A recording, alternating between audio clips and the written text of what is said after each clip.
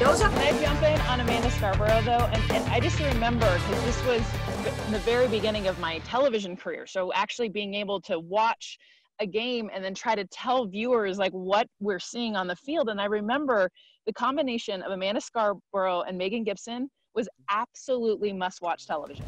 And the reason is I wanted every young girl to see how you could go from the mound to the batter's box and be able to be so successful in both. And Amanda Scarborough, like watching her, it was unbelievable, especially your freshman year, to come in, the numbers you did day one, you were the rookie of the year and the player of the year within the conference. Like, I mean, that just doesn't happen right away. And I just remember when I was doing those early games, thinking and wanting so many young girls. And now, of course, you are influencing so many young girls, but it started your freshman year of seeing how poised and able to do both sides of the ball. And it was so cool for me, because it was the first time I was on television trying to like explain to people.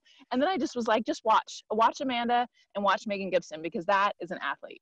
Yeah, and Jeff, you know, I want to follow up on that real quick too, because I remember when Amanda was a freshman and she was roping the ball. She was playing first base as well as hitting and pitching. And when I was digging deeper into her numbers, a 405 batting average as a freshman, 11 home runs. She was 26-2 in the circle, just 182 innings pitched, a sub-1 ERA. I mean, she was unbelievable. And I remember, because I was still playing professionally in Japan and coming back to call the Women's College World Series as well. And I was like, man, these guys, this kid is a stud. I cannot wait to watch her through her career and, you know, stellar career and going into that senior season with Megan Gibson, where I just thought that, you know, it's like now she's the prototypical teammate, where she was out there supporting her teammate, trying to help her even though she was injured. And so, Amanda, I think that's why I think we're all like wowed by your career and what you did. Amanda Scarborough, this is your life. I want to add, can I add a little bit more love for my friend?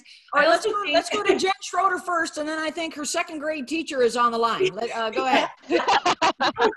When I think people think of Texas A&M, they think SEC softball, which Amanda did not play in the SEC. She played in the Big 12, and her freshman year was against Kat Osterman.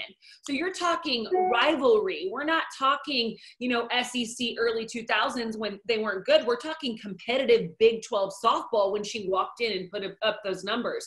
So I think that also shows just how dominant she was at a young age against someone who's known as one of the best in the whole world. That's the category Amanda Scarborough's in. Thank you, guys. I'll not be writing a check. I'll wire you guys each some money, Venmo, social distancing, you know.